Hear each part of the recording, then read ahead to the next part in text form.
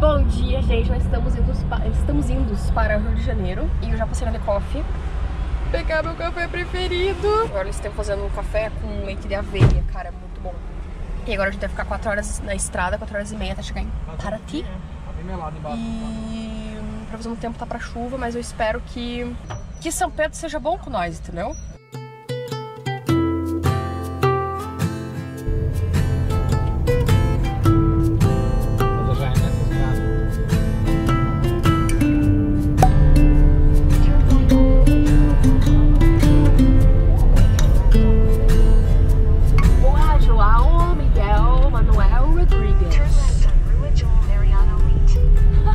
O Alex tem uma Waze em inglês. Ele não gosta de português no GPS. Na verdade, ela me diverte. You're gonna arrive at Drial Restaurant. Nós estamos pensando talvez Ai, eu tô viciada em vela. Eu tô em vela. Será que eu vou levar? Aqui é o cardápio deles, aqui é a opção vegetariana e vegana. Como essa opção de colocar o filé de tuta, costelinhas e porco, entendeu? Você vai colocar, Alex? Não. Ai, que delícia, obrigada. Gente! Isso aqui é um quibe de abóbora com berinjela. Desculpa, mas vocês não têm noção do que tá isso aqui.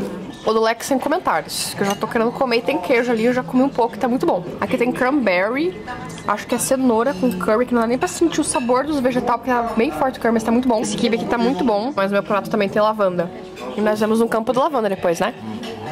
Agora nós vamos visitar um lugar de artesanato, cerâmica, mais no topo do morro ainda. Eu amo quando tem esses negócios no chão, eu me sinto que eu tô descobrindo um tesouro. Cidade de Atlantis.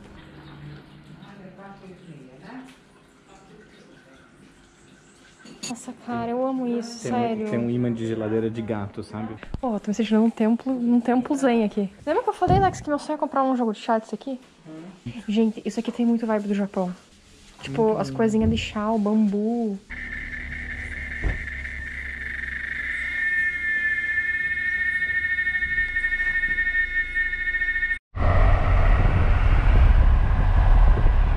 Nossa, nunca que eu ia dizer que aqui é São Paulo. Eu tô muito feliz, gente. Eu comprei uma xícara que parece uma xícara de fada. Ela é azul com dourado e ela brilha. A gente chegou na lavanderia e tá fechado. Talvez na volta esteja aberto? Talvez. Olha, Carlota! Volta, Carlota! Oi! Eu tô me sentindo tipo Indiana Jones.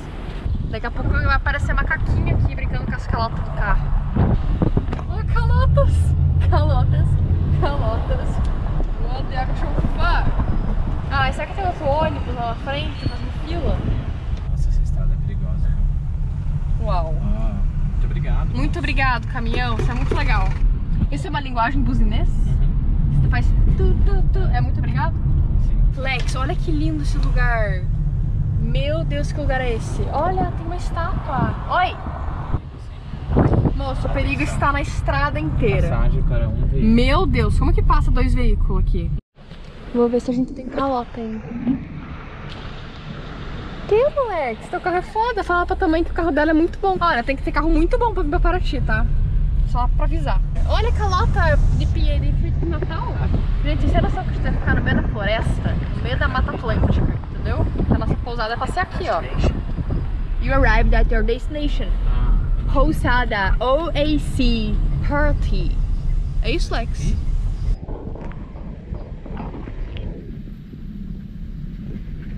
Gente, nós chegamos no nosso chalé.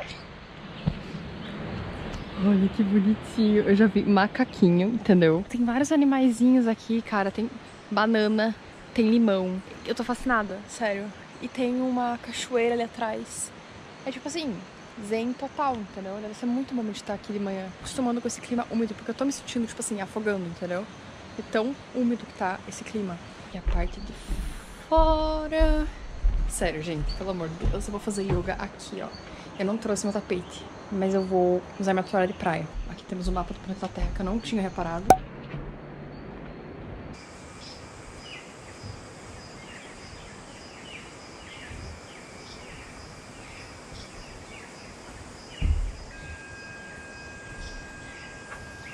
Gente, olha que fofinho, eles acabaram de trazer os café da manhã aqui. no chalé. Eles têm a opção vegana, vegetariana e normal, né? E aí a gente pediu a opção vegana. Nossa, que cheiro de banana. É aquela... Você viu que eu sou viciada em banana? Eu tô indignada com aquela que você chama semente de mamão. Pô, a gente sempre come semente de mamão. Gente, quem quer cagar, come semente de mamão. Tem fibra, entendeu? Sério, a melhor coisa. Aí você come a parte superficial do mamão com a semente, sem morder. E aí depois você põe aveia e canela. E aí você come.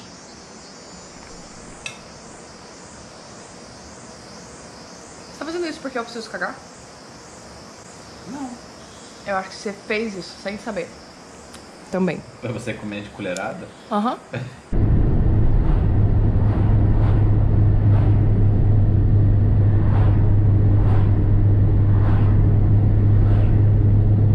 Gente, vocês não têm noção o que é andar de carro nessas pedras. Tipo assim, não dá. Demorou. Ai, que lugar lindo! Tô encantada.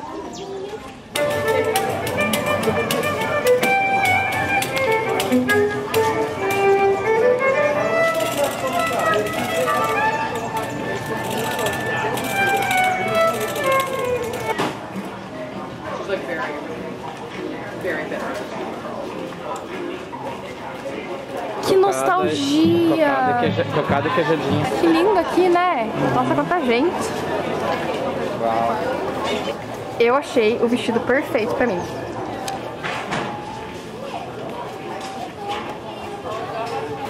Esse aqui me chamou Sapotai. Meu Deus do céu, eu amo curry verde. Sério, quem for provar comida finlandesa, prova curry verde. Olha, tem vegetariano! Nunca vi Thai vegetariano. Aqui achamos um restaurante que parece de novela, entendeu? Imagina que legal a sua casa ser assim. Você tá no centro histórico de Paraty, você abre a porta. A única coisa é os turistas, né? Todo dia na tua porta. É tipo aquelas pessoas que moram naqueles bairros de Londres. Como que é aquela que tem as casinhas coloridas? É Notting Hill. Nós vamos jantar no Thai. Ai, que fofinho! Meu Deus, é uma floresta aqui dentro. Depois de 25 minutos olhando o cardápio, eu decidi que eu não vou pegar o curry verde com muita dor no coração, porque hoje eu vou pegar a salada de papaya verde, que eu vou dar mais uma chance pra essa salada deles, porque parece uma comida boa, não sei. E esse tonka, que é uma sopa de leite de coco com legumes, cogumelo e coentro. E o Alex vai pedir rolinho primavera, que ele ama, e outra salada de papaya. Esse lugar é muito legal. Adorei a decoração, toda colorida, tem um jardim lá atrás. Esse chá de limão com capim-cideira tá surreal, né? Uau! Não dá pra enxergar nada. Uhul! Aqui chegou nossa comida! A salada de papaya, a minha sopa. Esse rolinho tá com cheiro muito bom. E o Lex iluminando. Gente, isso aqui é papaya verde, com molhinho agridoce, apimentado e com amendoim. Isso aqui tá muito bom, vocês não tem noção. Mas, assim, as coisas preferidas da comida tailandesa são sempre os curries e as sopas, porque eles usam muito leite de coco, aí fica bem cremosinho e mais adocicado. E aqui tem vegetais, cogumelo. Ai, tá muito bom.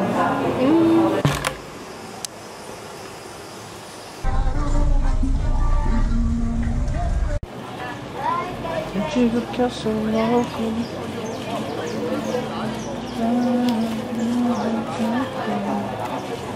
Ai, que bonita. Ganesh. Eu amo canga. Vamos ver canga. Gente, tá tão quente que não dá pra aguentar ficar de máscara. Essa é sua ou minha? Minha porque tem base. Quer dizer, não é base, é protetor com cor. Estamos passando por Trindade, a gente acabou de comer. Então eu tô lesada pra cacete. Cacete? Cacete. Eu tô apaixonada, é muito bonitinho aqui. Agora nós viemos para a praia. Nossa, tá uma ventania, a gente chegou junto com a chuva aqui. Daqui a pouco a chuva vem. Eu comprei uma canga de flamingo que vai voar. Acabei de comprar essa canga. Ai, que saco.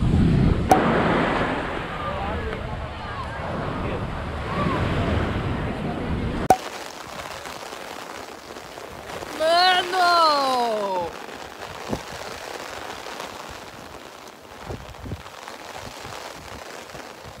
Nós viemos correndo porque começou a chover muito forte e tá vindo uma chuvão, entendeu? E eu não sei qual vai ser a estrada, porque em cima da mão tá tudo com aquela neblina, sabe?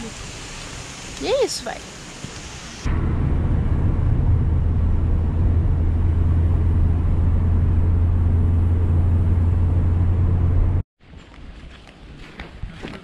A gente veio aqui pra Praia do Cão Morto, de esse nome, pra pegar um barco pra ir pra Ilha do Pelado. Tem duas ilhas, Ilha do Cedro e Ilha do Pelado. Mas como já tá começando a chover, a gente não sabe como vai ser. Então a gente vai pra Praia do Pelado pra ver como é, que é pra ser bem bonito. E provavelmente vai começar a chover. E aí a gente vê o que a gente faz, né? Porque toda praia que a gente vai, chove e a gente sai correndo. A gente sai e volta, entendeu? A gente sai e volta.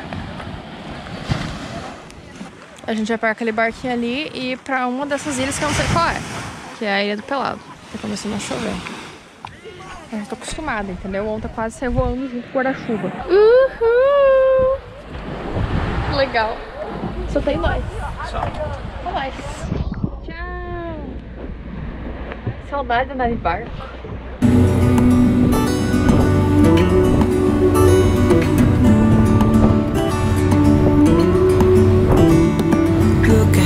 Sea is calm and I know we've been through a lot, but just wait.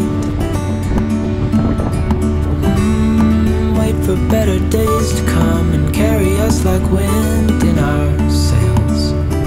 Meu Deus, que espetáculo.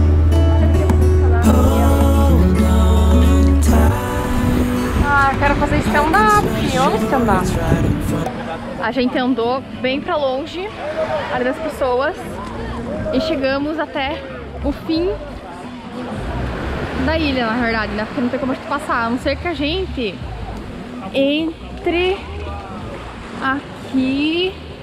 Não vai dar certo, entendeu? Não vai dar.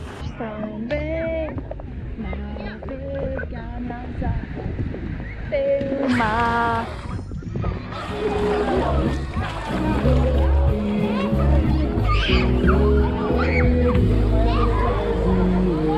O Alex vai tirar uma foto minha aqui, ó. Né? O Portal das Fadas. Amo essas flores. Agora a gente tá indo pro outro lado. Tem cadeira, não é deserto. E tem conchinha.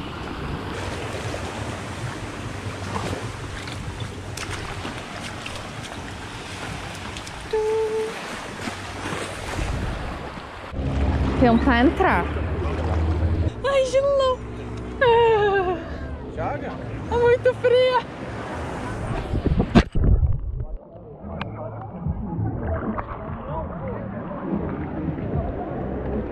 Entrei.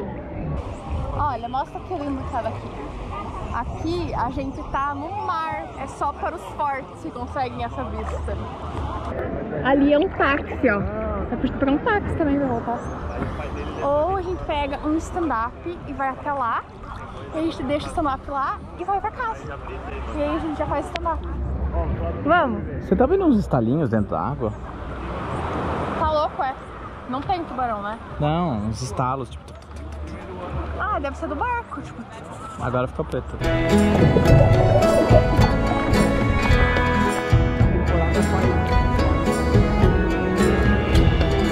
Just like fire,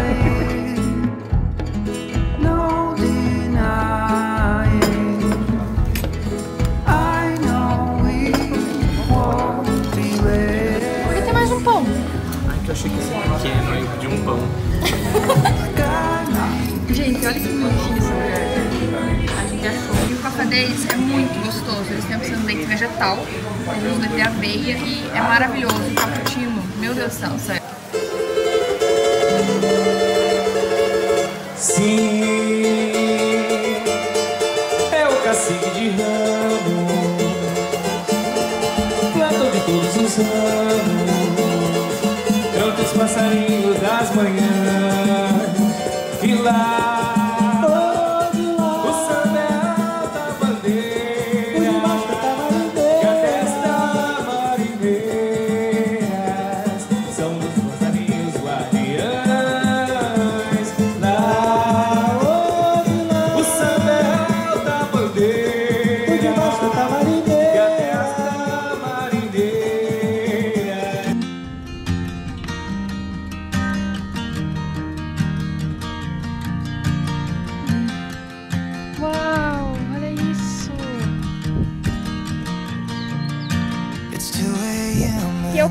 calmaria que eu tô precisando. Será que dá pra andar? Eu queria andar no meio da lavanda, meu sonho. Imagina eu correndo no meio. Mas aí tinha que fazer um vestido branco, assim, aí corria no meio da lavanda. Alecrim, tô sentindo aqui. Tô sentindo.